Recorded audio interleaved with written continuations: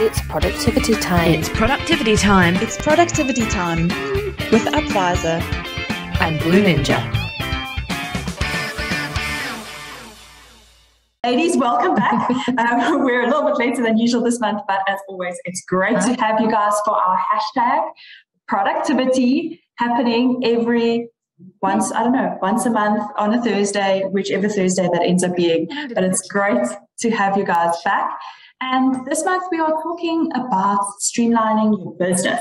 So last month we started out with discussing making brainstorming work for you, which covered planning and techniques like looking at stop, start, and continue, looked at innovation, collaboration, and really actually quite a lot else.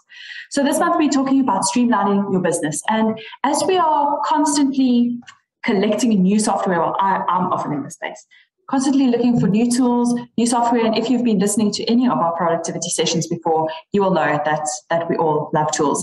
And sometimes it's a bit of a problem, right? Because there's some deals and recommendations, and then you're trying to see what works and what doesn't work. And then you're trying to put things together, and things break, and it becomes really, really stressful.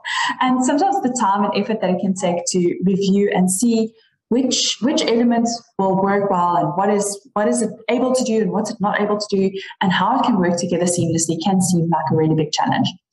But that's where streamlining comes in, right? So streamlining will help you to take back control of your business operations, your team role, as well as your costs. So ladies, my question, guys, is where do we actually start with streamlining? It's a big concept, but it should be really simple. So where do we start?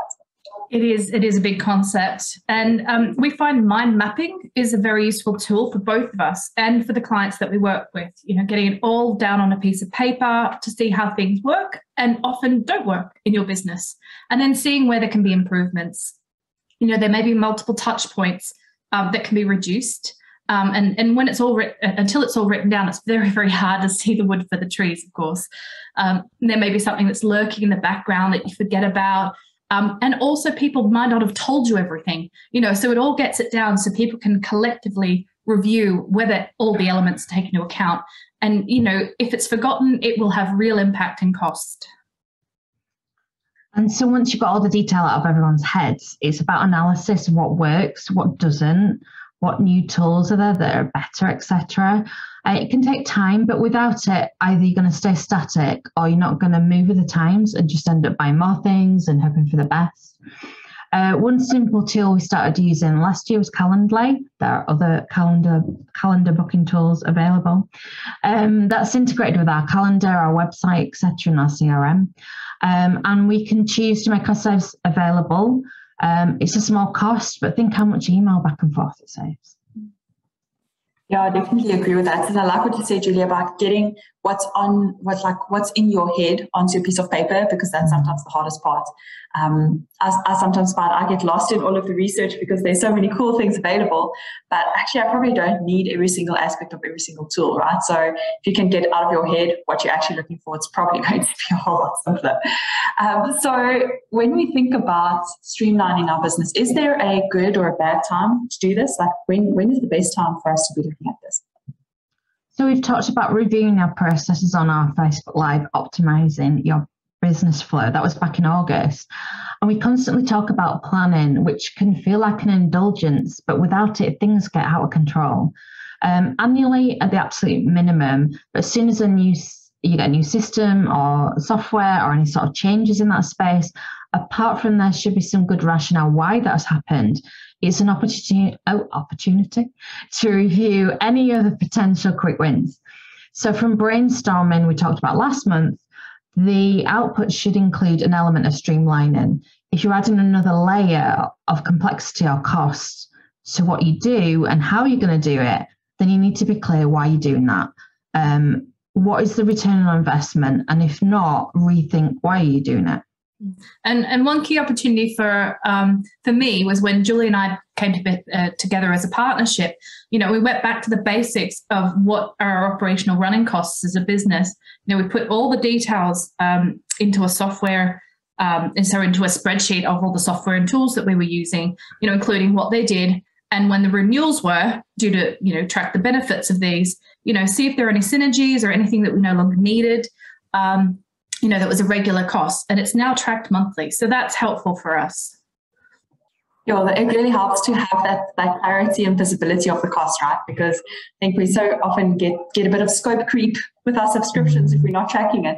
And that can actually have quite a significant impact on our business. Maybe even realizing that you don't have to be on the tier that you're currently on, like that already can create cost savings.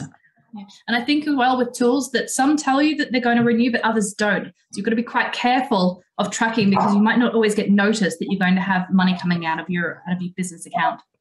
Yeah, that is a very, very valid point. And being able to budget for that and do the cash flow and make sure that that's working, really, really important. So you guys suggested that potentially, some of these tools cost money, and I'm a sucker for free tools, but they don't always work that well. What do you guys feel about investing in tools, and is it really worthwhile for us to spend money to make these things happen? Yeah, investing in the right tools that will work well with the other tools that you have is really important, and getting rid of the ones that give you a headache, or even automate. That is a magic word for us. Stop right now if you're copying and pasting the same messages repeatedly. If you feel like there's a better way of doing something, there probably is. And to that point, there are two pieces of software that we do look at automation. It's Zapier and automate.io. We use automate.io because the system itself is easier to use as a tool than we find with Zapier. So also consider, if two tools do exactly the same thing, if you find there's a preference visually or how something works for you, go with what feels better for you, because you'll be more inclined to keep using it. Yeah, it's sometimes hard to stop, evaluate when everything's just going at 100 miles an hour, but it's worth it to look how things are working and improve. Collaborate with people, ask questions, see what other tools and techniques people are using, what are your competitors doing, check them out, and you'll have heard the phrase, if you can't beat them, join them. Cynthia, it's been very interesting to see how some people build their tech stack and how frequently they actually use other people's tools, even if they themselves are, like a technical company, because they realize that, we can't all do everything well. So what happens if you are not a tech whiz? My team always says that, I'm very tech savvy. I love gadgets. I love using Excel to automate things and looking for new things. But what happens if you are not a tech wizard? Is that fundamentally excluding you from this process? No, not at all. That's when you need a professional who is. It's time to outsource. Businesses of all sizes can benefit from outsourcing. Identify the tasks that you're not skilled in and find someone who is. We can't be good at everything, like finance, IT support, HR marketing. There's so many elements to running a business. The number of skills you need just can feel endless. When done correctly, it can help your business to run more efficiently and reduce costs. For example, outsourcing tasks will allow you to focus on your business growth without sacrificing quality and service in the back office. And if you don't know anyone with the skills you need, ask around. If someone's had a great service, then they'll happily recommend someone. If you don't have much of a budget, consider an intern, but remember they will need a lot of support. We can have marketing support we have marketing support via a company that vets, manages, and provides students. It's a great service for us, as it takes away the overhead of managing that individual and keeps the costs low.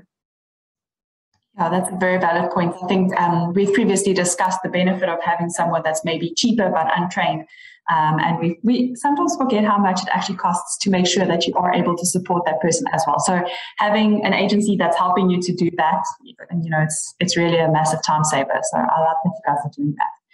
Are there maybe any other streamlining tips that you guys would like to share with us? I won't ask another question about tools for this one. I'll just ask for any other tips you want to share. So develop a long-term technology plan. You can do this part of your software and tools evaluation we talked about at the beginning, but outdated and ineffective hardware can majorly impact your employees' productivity. I struggled the first year in business with a laptop that just wasn't up to the job and crashed every time I joined Zoom. You need the right tools for the job, and the investment can really improve and minimize or reduce these disruptions. Yeah.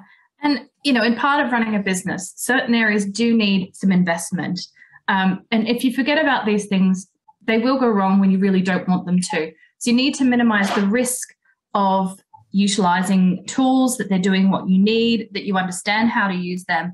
And remember as well that if something isn't working for you, there should be something else out there in the market that will work for you. So you need to be thinking about in your strategy, as Julie talked about, the long-term planning for tools is just as important as every other element of your business. Because after 3 years, if you can no longer do what you need it to do because you've grown so much, you're going to have to take that into account.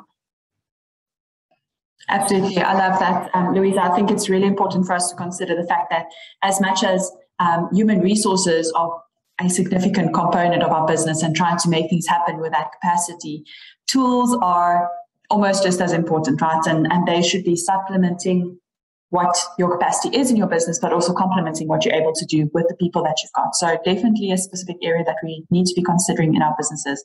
And I want to maybe just for our listeners, if you're doing things manually, I can almost guarantee you there's a tool that will help to simplify it, that can automate it, and that can help to save you time, whether that's an Excel spreadsheet or whether it's Automate.io or Zapier, whichever it is. Just find a way to get rid of all of this manual work that we do in our lives, because we can just actually save so much time, and the result of the scalability in your business is just going to be so much greater if you're able to save on that time. And as we were talking about time, next month, we are talking about how to deal with being too busy. Now, I can't even fathom the fact that October is basically over and we're heading into November and the year's like rushing to a close. And there's still so many things that's on my to-do list that has to get done. And sometimes just don't know where to stop and start, right? Because life is just too busy. So I'm very much looking forward to next month's session. It's going to be really great. So make sure you tune in with the Blue Ninjas and Upvisor. Yeah, we're ready. Hashtag productivity. There we go. That's too early, that one. Awesome. So until next month, we'll see you then. Bye. Okay, bye. This podcast has been brought to you today by Upvisor and Blue Ninja. Upvisor, your strategic financial partner of choice to improve your productivity and profitability.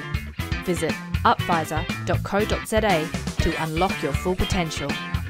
Blue Ninja, your online business management team for streamlining and improving your business functionality. Visit blueninja.eu because every business needs a ninja.